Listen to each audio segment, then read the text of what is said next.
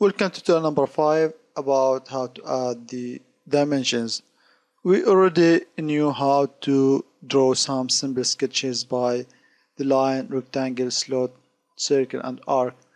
And now it's time to add some dimensions. So let's start with some sketch. Choose the plane and here we choose the sketch so that we enter the sketch mode. So let's choose a rectangle. And here we can choose the origin line, means 0x, 0y, 0z. And now to add a dimension, first we press OK, smart dimension, and just press on that line, and again, so we will see this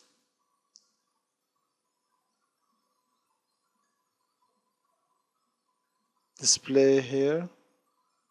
So we can add the dimension we want. So let's add 50 millimeters, and here we can regenerate the shape. We can see it here, and here we cancel, and again to edit the dimension, double click on it and write 50, and we finish. We just press OK. And again we can apply dimension on the other part of the rectangle,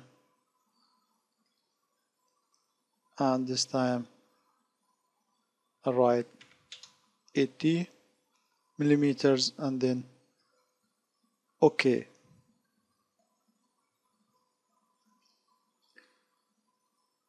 And in the dimension we can edit the dimension the way how it looks. For example, after adding the value of the dimension, we can change its properties depending on the way of drawing. For example, we have here the tolerances. We can choose which type of tolerances you use. For example, limit, and here we have a tolerance of 2 millimeters, and we can add a minus tolerance to be 1 millimeter, so that depending on the design you are drawing. Also we can change to symmetrical, as we see here, this type of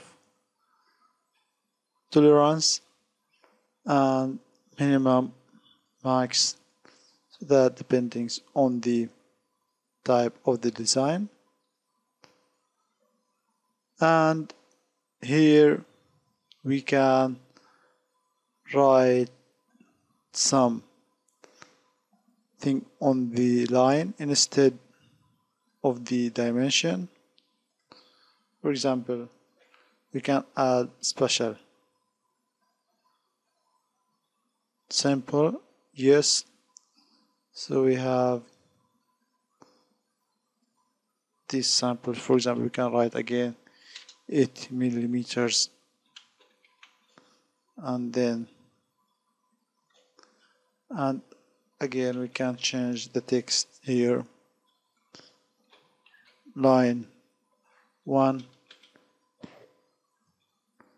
and so on.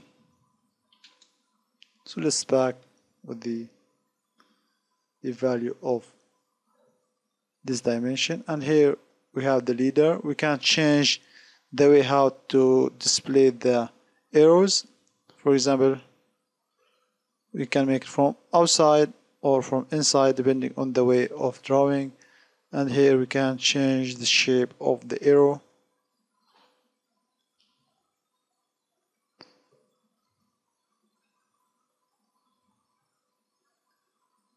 So I'm going to choose the default arrow.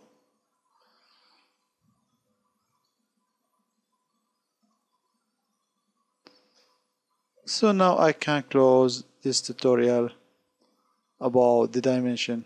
I can also apply the dimension as well on any other type of shapes. For example, the circle, smart dimension, click and then change. OK. So it is a simple way for applying the dimension. So see you in the next tutorial.